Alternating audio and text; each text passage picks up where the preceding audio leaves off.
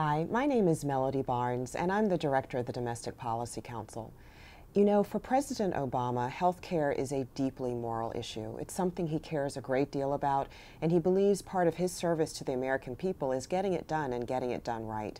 And that's why, for those of us who work with him day in and day out on this legislation, we've been really surprised about some of the wild rumors that we've heard flying around. One of the worst that I've heard is that in some way this bill is going to force euthanasia. That's pretty hard to believe, but in fact, we recently heard that a member of Congress said the following. Republicans have a better solution that won't put the government in charge of people's health care, that will make sure we bring down the cost of health care for all Americans, and that ensures affordable access for all Americans, and is pro-life because it will not put seniors in a position of being put to death by their government. We've seen these antics too many times before when people trying to scare the public when we're trying to get something really important done.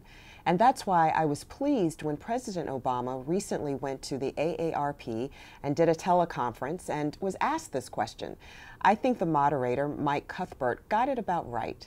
Mr. President, she mentioned, not in her question but in her preview, that she's talking about Section 1232, the infamous page 425, which is being read as mandatory end-of-life care advice and counseling from Medicare. As I read the bill, it's saying that Medicare will, for the first time, cover consultation about end-of-life care, and that they will not pay for such a consultation more than once every 5 years. This is being read as saying every 5 years you'll be told how you can die. Well, that would be kind of morbid. Now, I know sometimes, talking to my own family, that the legislative lingo can be a little dense, sometimes tough to get through. But if you want to go to the legislation and look up the provision in the bill, it's actually Section 1233. And when you go there, you'll find exactly what President Obama has said, that this provision will allow people to access information about getting a living will.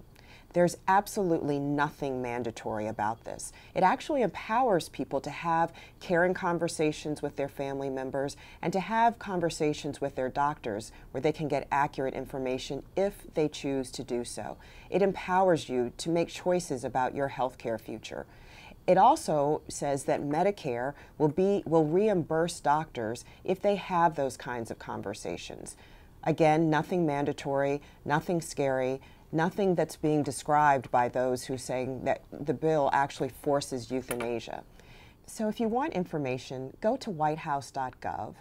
Also, feel free to share this video with your friends and neighbors so everyone has the facts and isn't relying on fiction.